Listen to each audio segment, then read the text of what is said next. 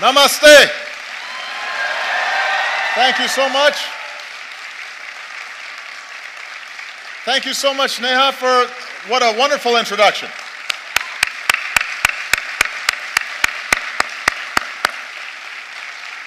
Everybody, please have a seat.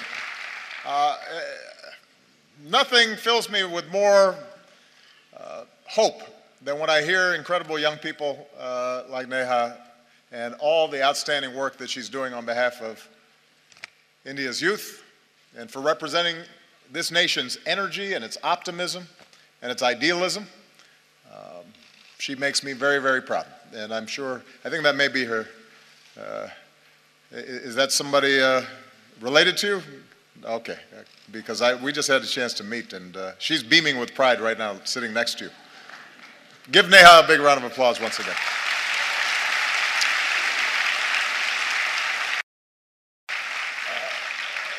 Distinguished guests, ladies and gentlemen, to all the students and young people who are here today, to the people of India watching and listening across this vast nation, I bring the friendship and the greetings of the American people.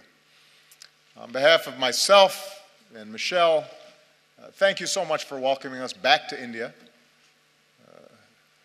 Bahut dhanyavad.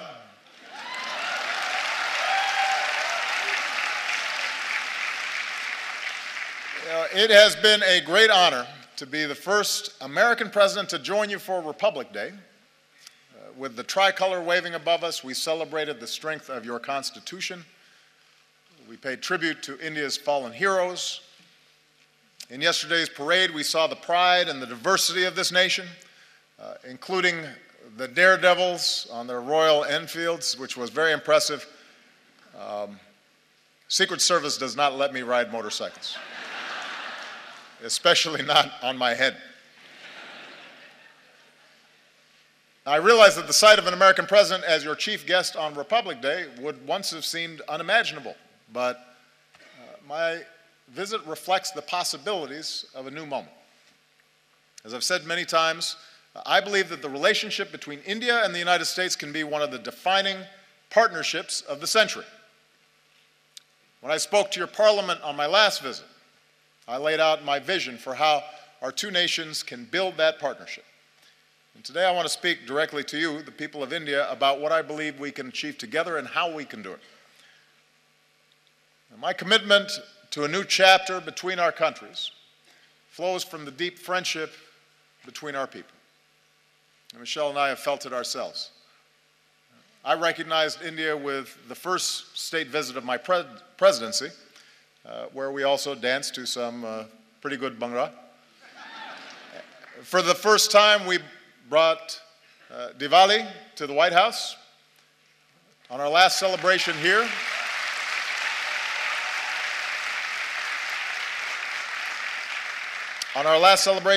we celebrated the Festival of Lights in Mumbai. We danced with some children. Unfortunately, we were not able to schedule any dancing this visit.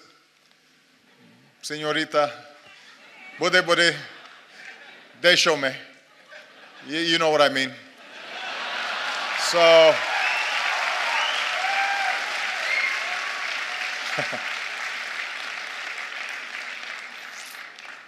everybody said, by the way, how much better a dancer Michelle was than me, which hurt my feelings a little bit. On a more personal level, India represents an intersection of two men who've always inspired me. When Reverend Dr. Martin Luther King Jr. was protesting racial segregation in the United States, he said that his guiding light was Mahatma Gandhi. When Dr. King came to India, he said that being here in Gandhi's land reaffirmed his conviction that in the struggle for justice and human dignity, the most potent weapon of all is nonviolent resistance. And those two great souls are why we can gather here today, Indians and Americans, equal and free. And there's another link that binds us. More than 100 years ago, America welcomed a son of India, Swami Vivekananda. And Swami Vivekananda helped bring Hinduism and yoga to our country. And he came to my hometown of Chicago. And there, at a great gathering of religious leaders, he spoke of his faith and the divinity in every soul and the purity of love. And he began his speech with a simple greeting: sisters and brothers of America. So today, let me say, sisters and brothers of India.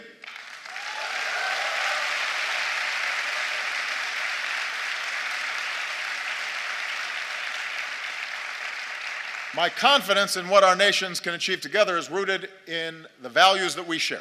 For we may have our different histories and speak different languages, but when we look at each other, we see a reflection of ourselves. Having thrown off colonialism, we created constitutions that began with the three same words: we the people. As societies that celebrate knowledge and innovation, we transformed ourselves into high-tech hubs of the global economy. Together, we unlock new discoveries, from the particles of creation to outer space. And we are among the few nations to have gone to both the moon and to Mars.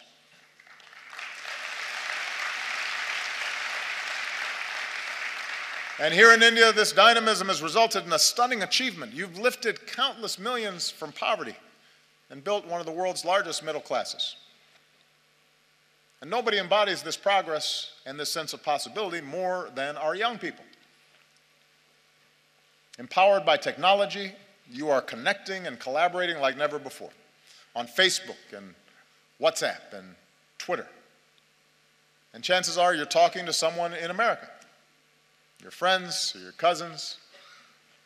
The United States has the largest Indian diaspora in the world, including some 3 million proud Indian Americans.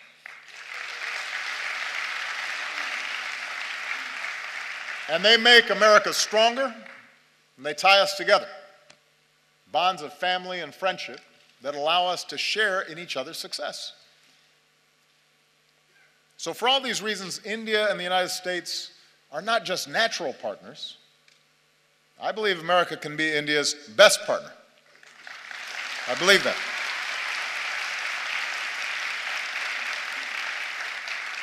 Of course, only Indians can decide India's role in the world, but I'm here because I'm absolutely convinced that both our peoples will have more jobs and opportunity, and our nations will be more secure, and the world will be safer and a more just place when our two democracies, the world's largest democracy and the world's oldest democracy, stand together. I believe that. So here in New Delhi, Prime Minister Modi and I have begun this work anew, and here's what I think we can do together. America wants to be your partner as you lift up the lives of the Indian people and provide greater opportunity. So working together, we're giving farmers new techniques and data, from our satellites to their cell phones, to increase yields and boost incomes. We're joining you in your effort to empower every Indian with a bank account. And with the breakthroughs we achieved on this visit, we can finally move toward fully implementing our civil nuclear agreement, which will mean more reliable electricity for Indians and cleaner non-carbon energy that helps fight climate change.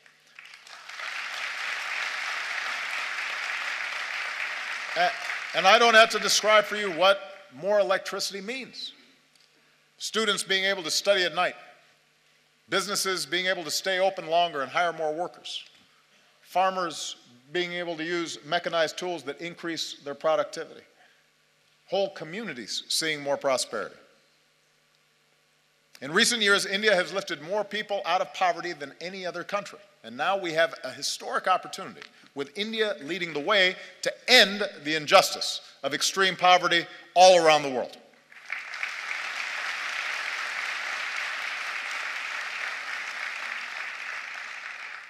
America wants to be your partner as you protect the health of your people and the beauty of this land, from the backwaters of Kerala to the banks of Ganga.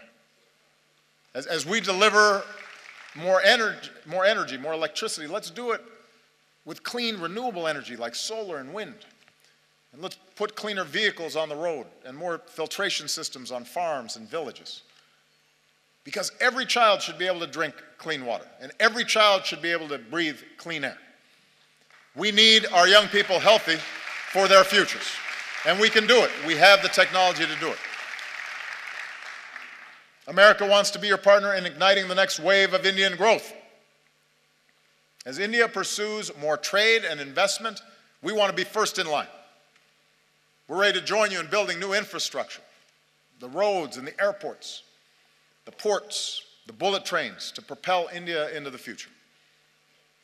We're ready to help design smart cities that serve citizens better, and we want to develop more advanced technologies with India as we do with our closest allies. We believe we can be even closer partners in ensuring our mutual security. Now, both our nations have known the anguish of terrorism, and we stand united in the defense of our people. And now we're deepening our defense cooperation against new challenges. The United States welcomes a greater role for India in the Asia-Pacific, where the freedom of navigation must be upheld and disputes must be resolved peacefully.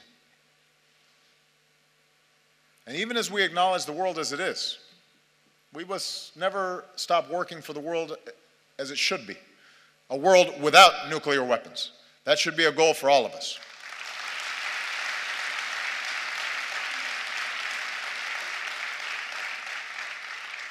I believe if we're going to be true global partners, then our two nations must do more around the world together.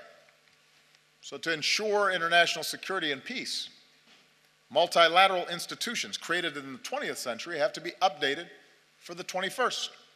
And that's why I support a reformed United Nations Security Council that includes India as a permanent member.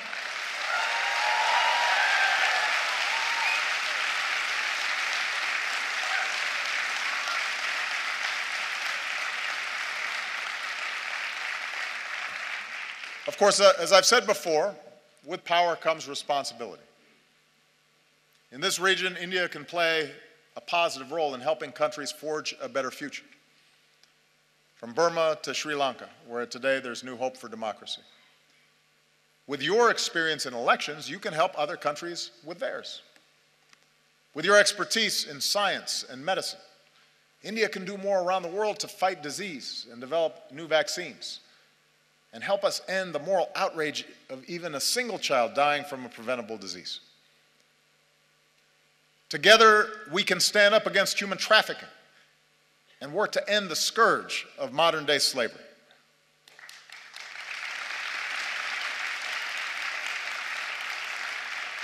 And being global partners means confronting the urgent global challenge of climate change. With rising seas, melting Himalayan glaciers, more unpredictable monsoons, cyclones getting stronger, few countries will be more affected by a warmer planet than India. Now, the United States recognizes our part in creating this problem, so we're leading the global effort to combat it. And today I can say that America's carbon pollution is near its lowest level in almost 2 decades. I know the argument made by some that it's unfair for countries like the United States to ask developing nations and emerging economies like India to reduce your dependence on the same fossil fuels that help power our growth for more than a century. But here's the truth. Even if countries like the United States curb our emissions, if countries that are growing rapidly like India, with soaring energy needs, don't also embrace cleaner fuels, then we don't stand a chance against climate change. So we welcome India's ambitious targets for generating more clean energy. We'll continue to help India deal with the impacts of climate change, because you shouldn't have to bear that burden alone. And as we keep working for a strong global agreement on climate change, it's young people like you who have to speak up so we can protect this planet for your generation. I'll be gone when the worst effects happen. It's your generation and your children that are going to be impacted. And that's why it's urgent that we begin this work right now. Development that lifts up the lives and health of our people, trade and economic partnerships that reduce poverty and create opportunity, leadership in the world that defends our security and advances human dignity and protects our planet. That's what I believe India and America can do together. So with the rest of my time, I want to discuss how we can do it. Because in big and diverse societies like ours, progress ultimately depends on something more basic, and that is how we see each other. And we know from experience what makes nations strong. Neha, I think, did a great job of describing the essence of what's important here. We are strongest when we see the inherent dignity in every human being. Look at our countries, the incredible diversity, even here in this hall. India is defined by countless languages and dialects in every color and caste and creed, gender and orientations. And likewise in America, we're black and white and Latino and Asian and Indian American and Native American. Your Constitution begins with the pledge to uphold the dignity of the individual. And our Declaration of Independence proclaims that all men are created equal. In both our countries, generations have worked to live up to these ideals. And when he came to India, Martin Luther King Jr. was introduced to some school children as a fellow untouchable. My grandfather was a cook for the British Army in Kenya.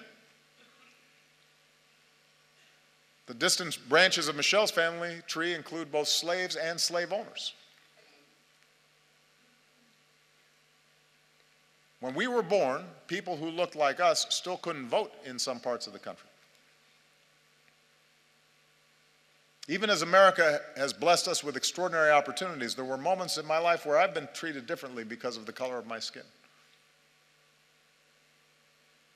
Many countries, including the United States, grapple with questions of identity and inequality and how we treat each other, people who are different than us, how we deal with diversity of beliefs and of faiths. And right now, in crowded neighborhoods not far from here, a man is driving an auto rickshaw or washing somebody else's clothes or doing the hard work no one else will do. And a woman is cleaning somebody else's house. And a young man is on a bicycle delivering lunch. A little girl is hauling a heavy bucket of water. And I believe their dreams, their hopes, are just as important, just as beautiful, just as worthy as ours. And so even as we live in a world of terrible inequality, we're also proud to live in countries where even the grandson of a cook can become president, or even a Dalit can help write a constitution, and even a tea seller can become prime minister.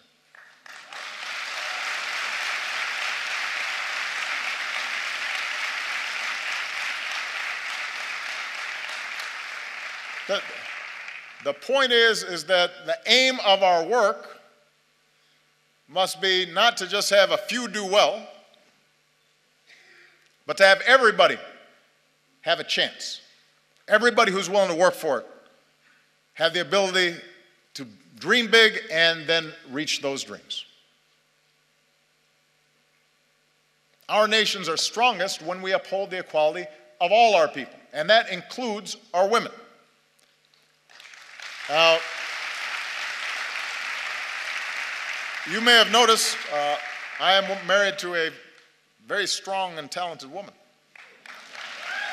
Michelle is not afraid to speak her mind or tell me when I'm wrong, which happens frequently. And we have two beautiful daughters, so I'm surrounded by smart, strong women. And in raising our girls, we've tried to instill in them basic values. A sense of compassion for others and respect for themselves and the confidence that they can go as far as their imaginations and abilities will carry them. And as part of Michelle's work as First Lady, she's met with women and girls around the world, including here in India, to let them know that America believes in them too. In the United States, we're still working to make sure that women and girls have all the opportunities they deserve and that they're treated equally. And we have some great role models, including here today, the former Speaker of our House of Representatives, Nancy Pelosi, who was the first woman Speaker of the House and my great partner.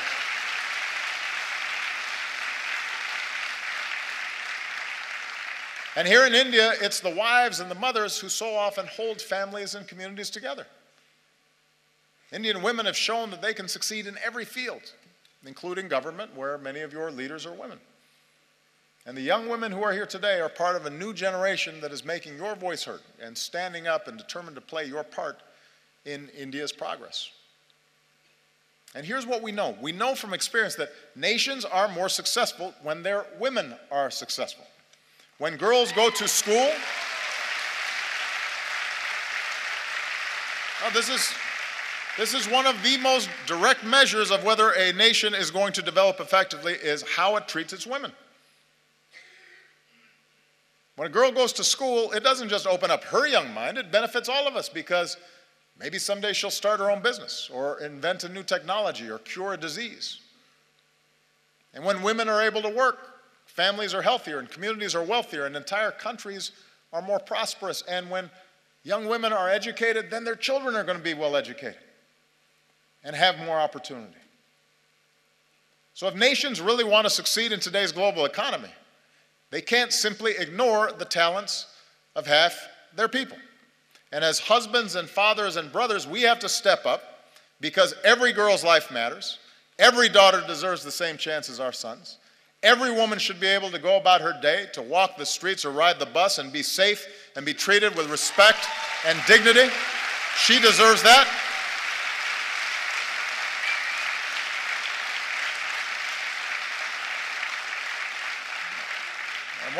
One of the favorite things about this trip for me has been to see all these incredible Indian women in the armed forces, including the person who commanded the guard that greeted me when I arrived.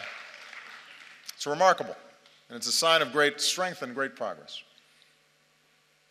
Our nations are strongest when we see that we are all God's children, all equal in His eyes and worthy of His love. Across our two great countries, we have Hindus and Muslims, Christians and Sikhs and Jews and Buddhists and Jains and so many faiths.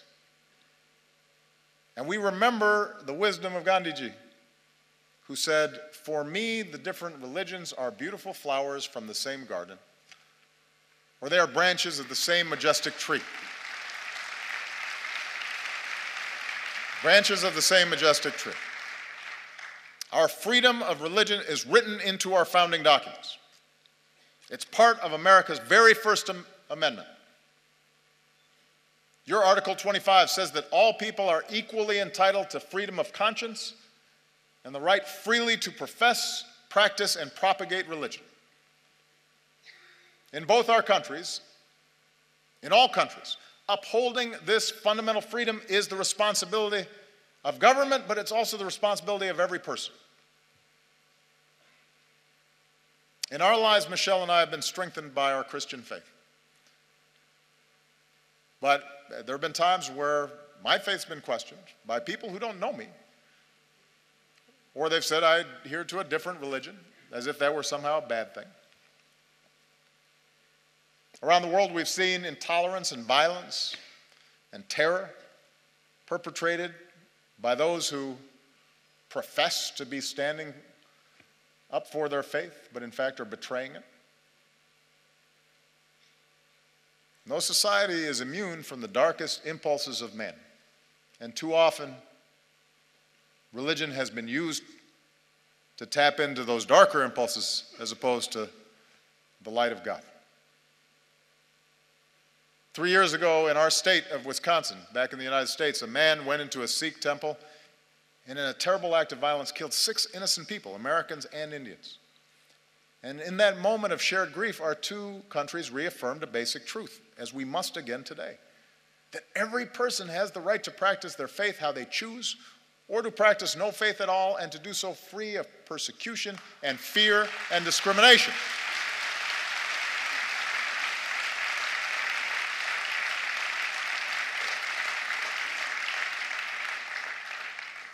The peace we seek in the world begins in human hearts. And it finds its glorious expression when we look beyond any differences in religion or tribe and rejoice in the beauty of every soul. And nowhere is that more important than India. Nowhere is it going to be more necessary for that foundational value to be upheld. India will succeed so long as it is not splintered along the lines of religious faith, so long as it's not splintered along any lines and is unified as one nation. And it's when all Indians, whatever your faith, go to the movies and applaud actors like Shah Rukh Khan, and when you celebrate athletes like Milkha Singh or Mary Kom, and every Indian can take pride in the courage of a humanitarian who liberates boys and girls from forced labor and exploitation, who's here today, Kailash Satyarthi, our most recent winner of the Nobel Prize for Peace. So that's what unifies us. Do we act with compassion and empathy? Are we measured by our efforts, by what Dr. King called the content of our character, rather than the color of our skin or the manner in which we worship our God? In both our countries, in India and in America, our diversity is our strength, and we have to guard against any efforts to divide ourselves along sectarian lines or any other lines. And if we do that well, if America shows itself as an example of its diversity and yet the capacity to live together and work together in common effort, in common purpose, if India, as massive as it is, with so much diversity, so many differences, is able to continually affirm its democracy, that is an example for every other country on earth. That's what makes us world leaders. Not just the size of our economy or the number of weapons we have, but our ability to show the way in how we work together and how much respect we show each other. And finally, our nations are strongest when we empower our young people. Because ultimately, you're the one who has to break down these old stereotypes and these old barriers, these old ways of thinking. You know, prejudices and stereotypes and assumptions, those are what happens to old minds like mine. You know, I'm getting gray hair now. I was more youthful when I first started this office.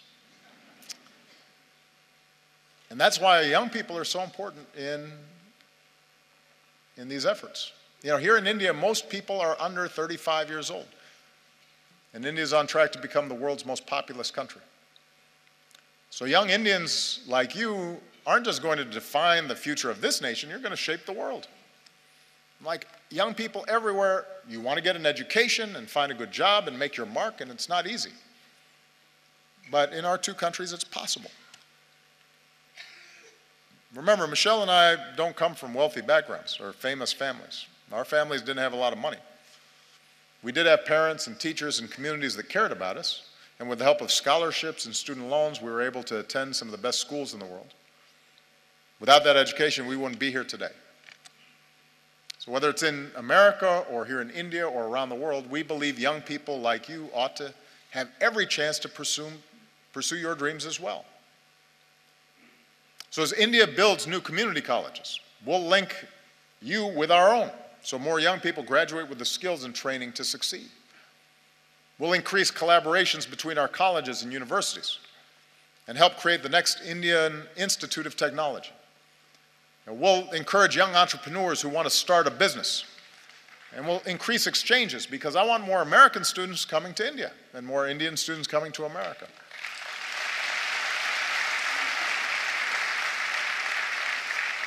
And that way we can learn from each other and we can go further. Because one other thing we have in common, Indians and Americans are some of the hardest working people on earth. And I've seen that. Michelle and I have seen that in a family here in India. I just want to tell you a quick story. On our last visit here, we visited Humayun's tomb. And while we were there, we met some of the laborers who are the backbone of this nation's progress. We met their children and their families as well, and some wonderful young children with bright smiles, sparks in their eyes. And one of the children we met was a boy named Vishal. And today Vishal is 16 years old, and he and his family live in South Delhi in the village of Murband. This is Vishal. And his mother works hard in their modest home, and his sister is now in university. She wants to become a teacher. His brother is a construction worker earning his daily wage. And his father works as a stone layer farther away, but sends home what little he makes so Vishal can go to school. And Vishal loves math, and mostly he studies. And when he's not studying, he likes watching Kubudi. And he dreams of someday joining the Indian Armed Forces. And we're grateful that Vishal and his family joined us today. We're very proud of him because he's an example of the talent that's here. And then Vishal's dreams are as important as Malia and Sasha's dreams, our daughters. And we want him to have the same opportunities. Sisters and brothers of India.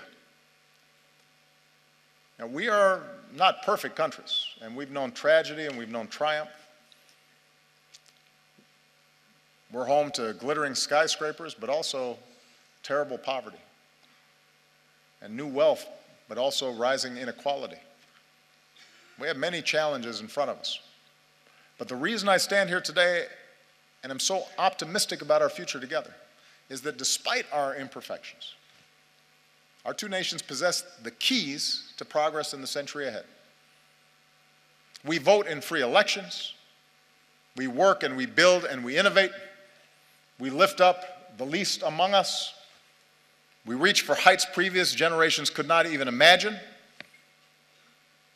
We respect human rights and human dignity, and it is recorded in our constitutions. And we keep striving to live up to those ideals put to paper all those years ago. And we do these things because they make our lives better and safer and more prosperous, but we also do them because our moral imaginations extend beyond the limits of our own lives. And we believe that the circumstances of our birth need not dictate the arc of our lives. We believe in the father working far from home, sending money back so his family might have a better life. We believe in the mother who goes without so that her children might have something more. We believe in the laborer earning his daily wage and the student pursuing her degree.